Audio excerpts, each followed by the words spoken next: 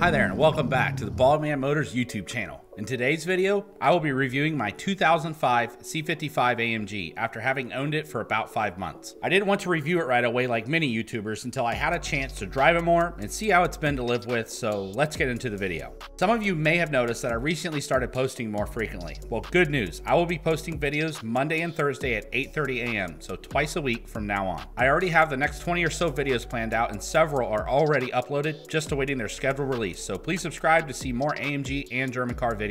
Also, don't forget about the giveaway Bosch 010 intercooler pump that fits mini Mercedes ending on February 28th of 2022. To enter, comment below what AMGs you have had or currently own or what AMGs you would like to own in the future. The winner will be announced during the end of the month Q&A video. More details in the description below.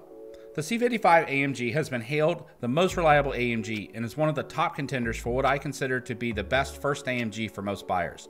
I think this C-Class is in the bottom of the depreciation curve and as popularity, rarity, and driving experience are keeping it from dropping much lower. Oh yeah, and of course, YouTubers like myself that just won't shut up about it. Many smaller families and younger individuals prefer a smaller car than the E-Class and S-Class, and AMG stuffing their 5.4-liter V8 into this small chassis created an ideal candidate for those who wanted the AMG experience over the Audi S4 and BMW M3 of the era.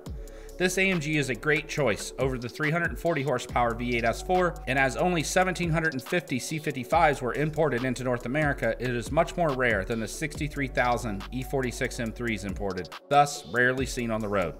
This 3,540-pound, 362 horsepower Mercedes C-Class has a power-to-weight ratio of 9.77 pounds per horsepower, a sub-5 second 0 to 60, placing it firmly between my W210 and W211 E55s in acceleration.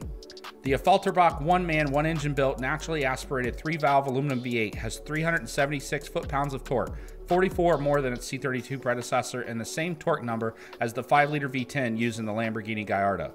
The decidedly slow-shifting by modern standards 722.6 5-speed automatic transmission is a rather dependable unit. Just make sure to keep it properly maintained, and it should give many years and miles of tire shredding use. My C55 currently has around 192,000 miles on the clock, and my example has not had an easy life. Yet this car is still a blast to drive, and even with my family of 5 and a trunk full of groceries, still manages to break traction. The number of surprising looks and questions and compliments about it I get far exceeds my 2 E55s and former C32 combined. Now my car is a little louder than stock, but most people see this as just another old C-Class, and when it goes screaming by, or even just idles a bit different, they get very curious. Giving away this W203's underhood prominence is the C55 and AMG badging on the rear, quad AMG chrome-tipped exhaust exits, CLK AMG front clip and headlights, and 2-piece front grills settled into the AMG meshed front bumper. Yes, my C55's bumper looks like it got in a fight with the chipper shredder and lost, but a few well-placed zip ties has kept it from entirely losing its menace when seen in a rearview mirror.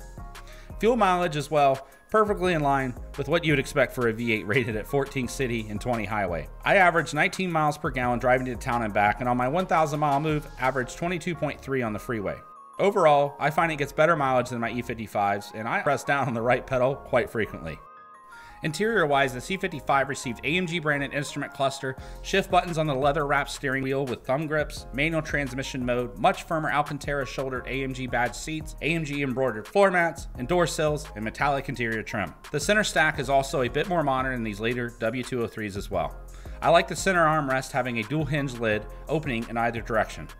Now for the driving experience. It does understeer a bit under very hard cornering, perhaps a fault of my tires, but for most sporty driving it is great. Easy to manage and is well planted and has great stability at high speeds. Great braking is provided by front Brembo 4-piston calipers, clamping down on 13.6-inch rotors along with 11-inch rear rotors and 2-piston rear calipers. I do recommend better brake pads for multiple high-speed slowdowns, but still these calipers do a great job overall. Okay, let's talk reliability. The drivetrain is pretty reliable overall, save for the common alternator failures, oil leaks like valve cover gaskets, rear main, and oil filter housing seals, and one of the common problems in high mileage examples is the lifter tick like my C55 has. Many common W203 issues still exist, and my C55 is a great example of a poorly maintained one. So we get to go over what breaks. I guess that's good for you all watching.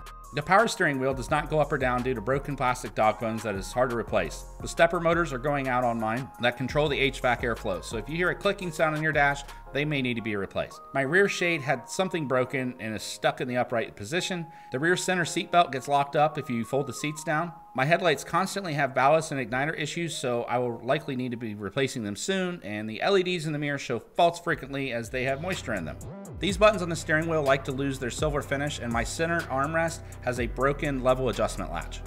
The sunroof leaked in the past and the headliner is feeling the effects of wind and gravity. I am not sure if all of these issues are common in every C55, but I do recommend watching more specific W203 common problems videos to get into the more nitty and gritty details. Nothing too major so far, and I would certainly suggest getting a well care, for example, as that will save you a lot of money and headache long term. I traded my decent condition C32 and $375 for the C55, so for me, it was an okay deal, as these C55s are usually quite a bit more expensive, and I happen to like the V8 quite a bit more. It has a little bit more character when you drive it, I guess.